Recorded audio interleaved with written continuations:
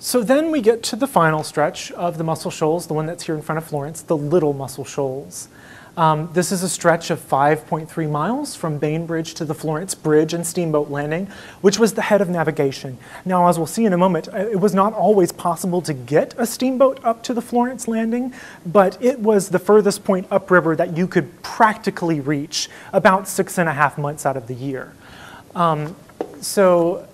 Jackson Island and Patton Island are the most significant river features in the entire stretch of the Muscle Shoals. They're both approximately 2 2/3 miles long.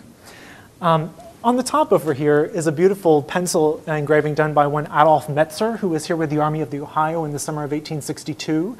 He is depicting the ruined railroad bridge here at Florence. It's the earliest depiction that I've ever found of the railroad bridge at Florence. This was after Confederate forces under General Beauregard had destroyed the bridge after the Battle of Shiloh. And then this depiction over here on the right of improvements done in the mid-20th century by the TVA to improve river navigation at the Florence Canal. The old canal you'll see in the top image, it approached the railroad bridge at a very awkward angle, and at this time it was not the lifting span, but it was actually one that pivoted, and so the barges would have to execute a very difficult maneuver to be able to clear that bridge. And what they did is they dug a new canal, which is the current Florence Canal, and replaced the railroad bridge with a lifting span, which is obviously not there anymore today. I did also do my best to indicate the future site of Wilson Dam, which crosses over the foot of Jackson Island. I belabored putting that line there. I looked at the angle, I looked at the topography with a magnifying glass. That's the best that I can do for you folks, but that's about where Wilson Dam is today. And then also a curiosity, across the river bridge on the south bank of the Tennessee River was a post office and a settlement called South Florence. Lee said that I should mention something about South Florence. So this is a 1907 map that indicates the settlement of South Florence, which was just where you cross the railroad bridge. The railroad bridge, I'll say a word as well, a very frightening structure if you ask me. So cars and wagons would go across the bottom, and locomotives would go across the top overhead. One direction of traffic, by the way, and it wasn't necessarily always safe. In the 1890s, there was a major issue whenever a locomotive crashed through the superstructure of the bridge and down into the Tennessee River. Citizens had been complaining about it to the Memphis and Charleston for years, apparently, and they didn't do anything about it until a train crashed through the bridge, of course. Yeah, so, you know, going across that bridge, it's remarkable it's still there. Yeah, the Memphis people, yeah. Anyway, but so very frightening, the bridge at Florence. Definitely not the leisurely afternoon stroll that people like to take on it these days. Now, no discussion of the shoals would really be complete without talking about the Colbert Shoals, or also the Beetree Shoals. Now, they're not part of the Muscle Shoals, but they are a significant enough obstruction to navigation that they precluded river navigation in some months of the year whenever Riverton, also called Chickasaw, was the head of navigation along with Waterloo. There was a canal that was built here between 1891 and 1911, which is rather unfortunate. It ended up being moot because the Tennessee Valley Authority came along 20 years later and flooded it all. I'm actually kind of running low on time, so I'm not going to go so deep into that. Basically just talking about how in 4.2 miles at Colbert Shoal, there was a fall of 14.5 feet, which works out to about 3.15 feet per mile. So not as precipitous as the Big Muscle Shoals, but definitely an obstruction to navigation in low water. William Tecumseh Sherman, whenever he crossed the Tennessee River at Waterloo in October 1863, says, "I was down to Eastport yesterday, and we went up to Colbert Shoals and grounded in less than 4 feet. No boat yet can reach Florence." So he says that he tries to get a boat up over Colbert Shoals to reach Florence, but the boat grounded in less than 4 feet of water, and they were unable to reach it. So to give you an idea, I mean, we're talking about the Tennessee River being less than 4 feet deep, where a steamboat can't get over it, and this is at Colbert Shoals. And then also to talk about Bear Creek, because its geography has been heavily impacted by the TVA. This is the 1916 topographic map of Bear Creek, and then what the same stretch of creek looks like today. It's virtually inundated. There are still a few recognizable features of the landform which I've drawn the line to, including this railroad trestle. You can clearly see sort of this elbow that it makes here as it climbs up the elevation close to the Mississippi state line. I have another quotation from William Tecumseh Sherman because he's fascinating to me, talking about the trestle work at Bear Creek. It consisted of 2 spans of 110 feet each, which were burned and fell into the river. They're destroying the bridge if you didn't catch that. With axes and fire, he destroyed 3 pieces of trestle work, an aggregate length of 500 feet.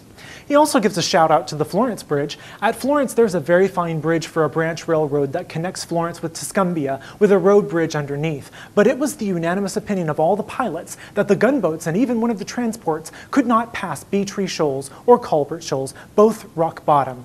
So he's not able to destroy the railroad bridge at Florence, which was his mission given to him by Ulysses S. Grant.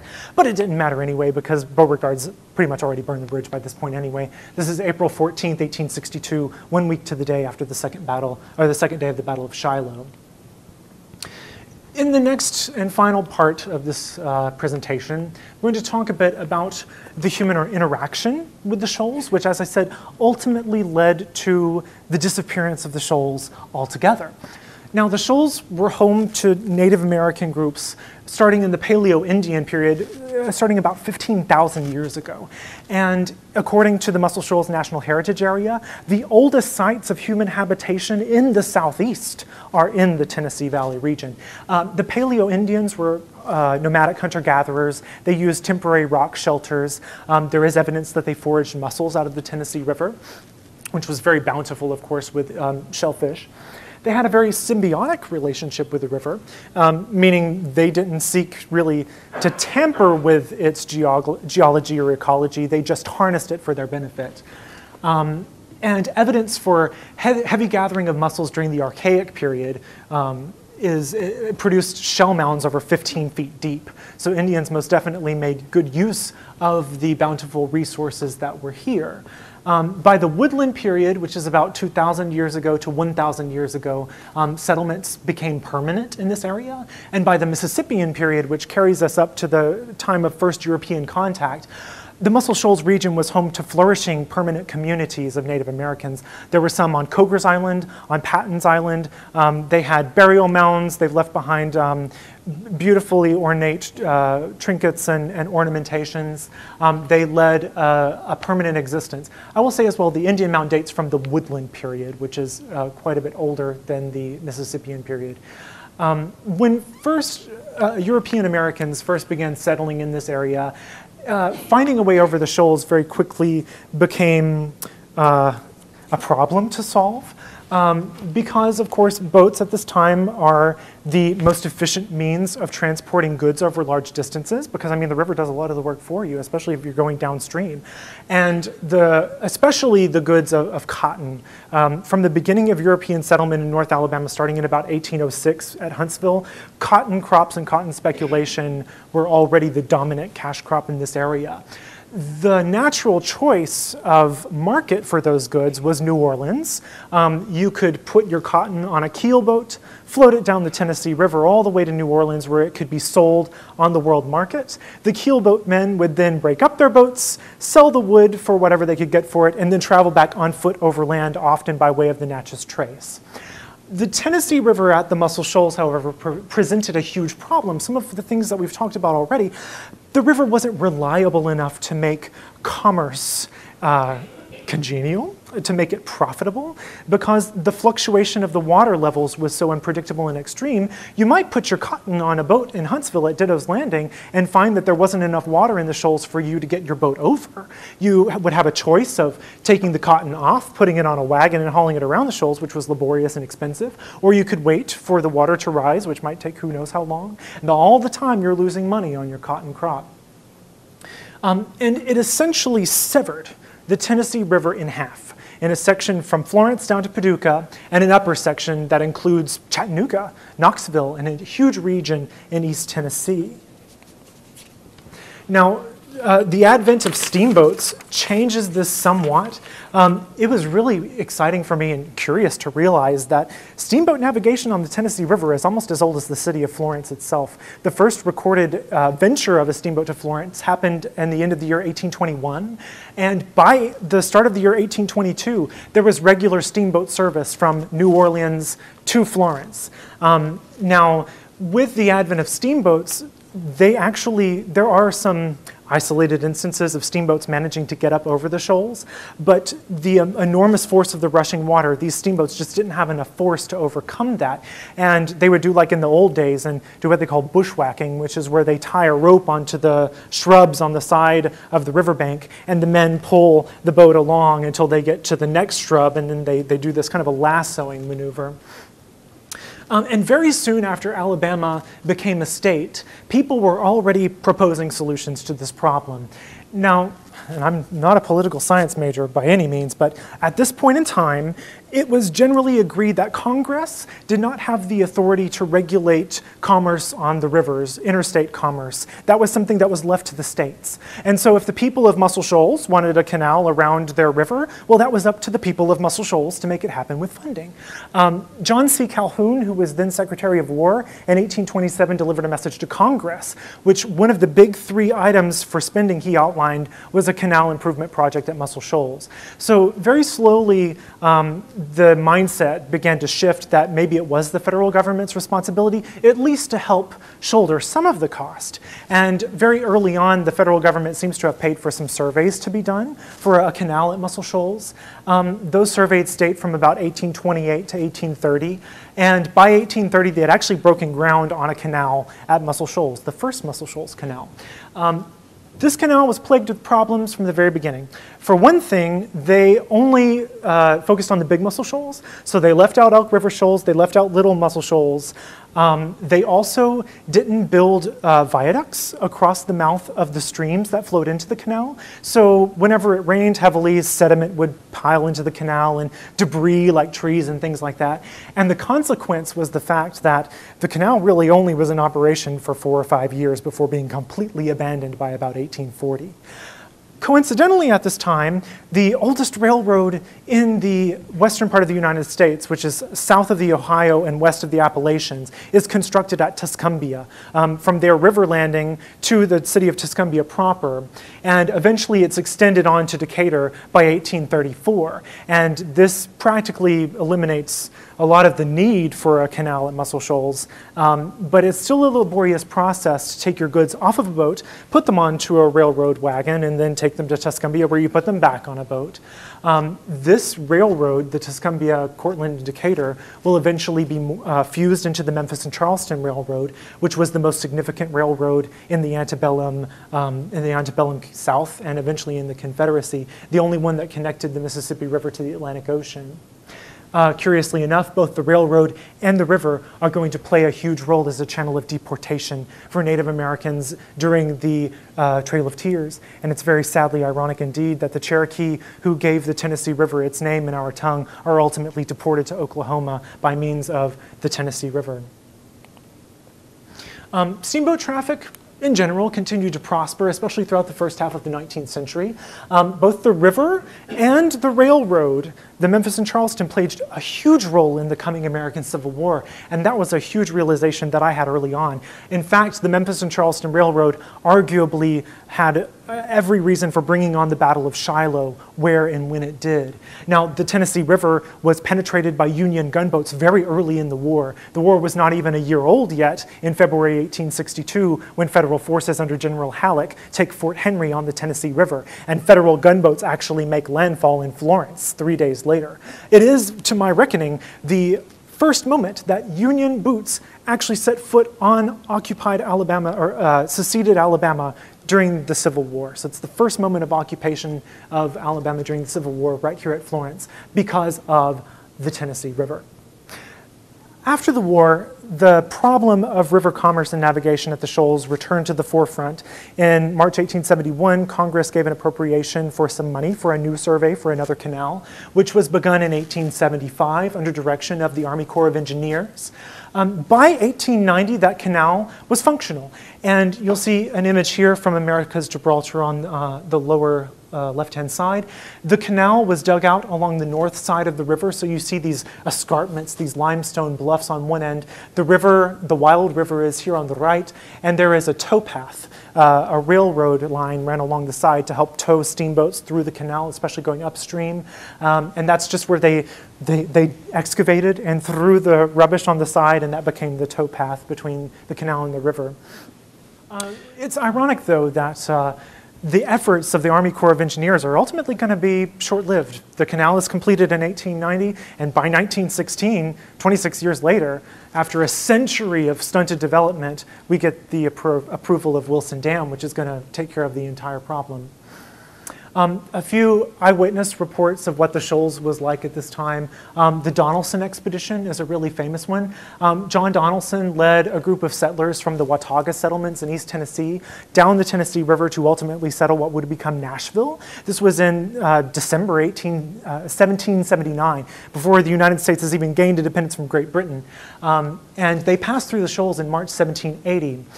He says, after trimming our boats in the best manner possible, we ran through the Shoals before night. When we approached them, they had a dreadful appearance to those who had never seen them before. The water being high made a terrible roaring, which could be heard at some distance among the driftwood heaped frightfully upon the points of the islands, the current running in every possible direction. Here we did not know how soon we should be dashed to pieces, and all our troubles ended at once.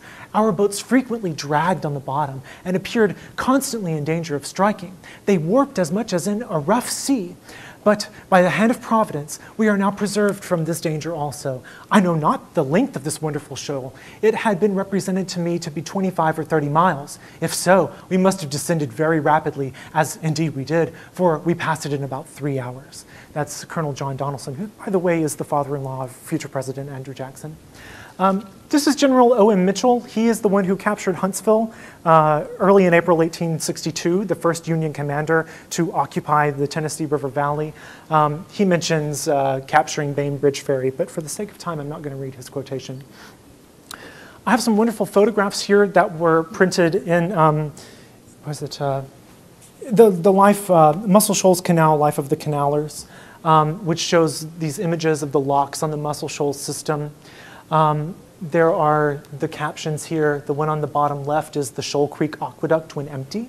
And the Shoal Creek Aqueduct, so the canal, whenever it crossed a major stream like Shoal Creek, to keep from being inundated with sediment whenever the water was high, the engineers just built a bridge for the canal across the mouth of Shoal Creek. And it was really a technological marvel in its day. It was really no small feat.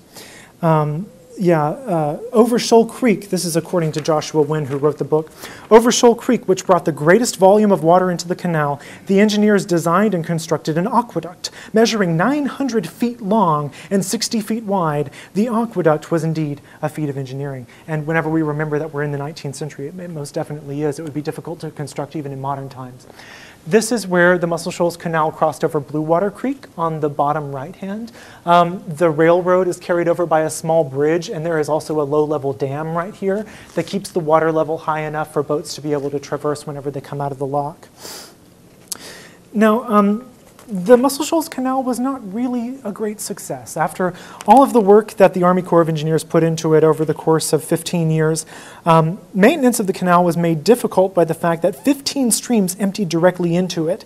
The number of passengers carried on steamboats through the canal dropped to almost nothing between 1907 and 1912. Now, part of the reason for this is growing competition from the railroads. Railroad network in the eastern United States had become so extensive and reliable and cheap that they really gave the canal boats a run for their money, and it was a lot faster and easier and more reliable to travel by train. They still continued to carry freight, but ultimately Oh, and these are some beautiful images. A steamboat going across the viaduct there at Shoal Creek. Amazing to see a steamboat going across a bridge, but that's the way that it worked. That's the city of Charleston in 1905. And then, of course, the famous image from the railroad bridge at Florence, circa 1890, of a locomotive going across the top of the bridge there. That's the General John Coffey at the Florence landing. You can recognize the railroad bridge in the background. Now, with the approval in 1916 of an appropriation of Congress for the production of hydroelectricity to make fertilizer out to nitrate plants here at the Shoals, the construction of Wilson Dam began. This is a postcard that is available on the library's Digital Archives website from 1921, showing Wilson Dam, a mammoth undertaking at the time, currently under construction. And then, after the completion of the dam in 1926, the Big Muscle Shoals are all but inundated, and most of the Muscle Shoals canal with it. The story really takes off, and we reach the cusp of modernity with the creation of the Tennessee Valley Authority in 1933. And this is the Tennessee Valley system. It shows how precipitate the river drops. This section right here, right between 200 and 300, where it dips down so steeply, represents the section between Wilson and Wheeler Dam. I'm going to go ahead and wrap up here in case anyone has any questions. This is virtually the end. Whenever we reach the story of the TVA, that's where we say goodbye to the Muscle Shoals that had existed in North Alabama for eons, from the beginning of time up until less than 100 years ago, with ultimately the creation of Wheeler Dam in 1933, which flooded the rest of the Elk River Shoals, and Pickwick Dam in 1935, which flooded the Colbert Shoals. After 37, whenever the pool of Pickwick had filled to its maximum level, there is no trace of the shoals. And I gave this program to a group of 5 to 12-year-olds over the summer for summer reading, and I created this graphic here on the right, which illustrates the difference between the wild river of centuries ago and the tamed river that we see today. The wild river of the Tennessee, where there are no man-made obstacles, with the shallow water, the rushing water over reefs and islands, with the abundant wildlife, with the towering bluffs created over centuries and centuries of erosion, are virtually gone now. We have a system of dams and locks that generate hydroelectricity, but the important thing to note is that all of those features are still there. They're still under the surface, and if the dams disappeared tomorrow, they would reemerge. Now, of course, the human intervention at the Shoals hasn't only changed the geography of the area, but it's changed the ecology of the area as well. And this is actually just a small sample of the various species of mussels that once were plentiful in the Muscle Shoals region of the Tennessee Valley, but now have either been extinct or extirpated from the area. They have the most charming little names. There's on the left here the Cumberland bean, the little wing pearly mussel in the middle, which apparently was historically found in Blue Water Creek in abundance. And then the fluted kidney shell over here on the bottom right, all of which are no longer found in this area. They were particularly adapted to live in the reefs and the shallows of fast-moving water over the shoals, and whenever they were inundated by the dams, they lost their habitat. And then it's important for us to realize then, of course, that while we may bend nature to serve our wishes, sometimes that has unintended consequences for the other creatures that call this planet and this river home. And finally, for a comparison, I have the 1885 Army Corps of Engineers map with a screenshot from Google Maps of the same stretch of water today. Just as a contrast, I've drawn lines between fixed points of reference so that you can sort of orient yourself. Downstream, we have the foot of Patton Island, the mouth of Blue Water Creek just below where they built Wheeler Dam, and the confluence of Elk River with the Tennessee River. If you know where to look, though, you can still see these features. Navigation charts from the mid-20th century, you can barely make out the hashed lines here. They still show these submerged river features. In blue on the right-hand side of the screen, that indicates areas of very shallow water. You can actually see Cox's Island up here, Tick Island along the south bank, and then the shallows as well south of Wheeler. The important thing to know is that the shoals may be underwater now, yes. but their legacy lives on in many ways. They live on in the name of our community, in the river heritage, which has made this a unique place to live and ultimately drew our ancestors to this area, and makes it even today a culturally rich and unique place to live. Well, thank you so much for your attention. You've all been very kind. We have a few minutes, I think. If anyone has any questions, I will do my best to answer them. I did a lot of reading on this. You may be able to recognize from the word vomit coming at you. I've read a lot on the subject. Kitty, do you have a question? Well, I had three, and I don't think of one of them. Can you pick up one? Yeah, but that Donaldson party. Yes. They stopped in Nashville, and they were part of the early settlers of Nashville. That's correct. It's And called the old French boy's Lick. The old boy's ancestor was on that boat, which is Victor, if y'all wondered. who Really? the old boy is. Yeah. That's it was wonderful. Thomas Cobb. They had a heck of a time. Yeah, They really did. The journey, they left what is now the Knoxville area in December, I believe, of 1779. I've never followed that. They didn't reach Nashville until April. So they spent 4 months on the Tennessee River. Whenever they got to Muscle Shoals, they were expecting that there was going to be a sign from a man who had come overland to Nashville to blaze a trail for them because the Muscle Shoals was such a fearful obstacle. And he was supposed to mark on a tree a certain sign if he had been able to blaze the trail for them. They looked, they couldn't find the sign on the tree, so they thought, well, we've got to run the shoals. It was definitely not their first course of action. The Cherokees, especially the lower Chickamauga Cherokees near what is now Chattanooga, harassed them as well, firing arrows and muskets as they passed by what is now Chattanooga. They had a heck of a time. Nashville at that time was called French Lick. I personally prefer Nashville. I think it has a nicer ring to it. All right.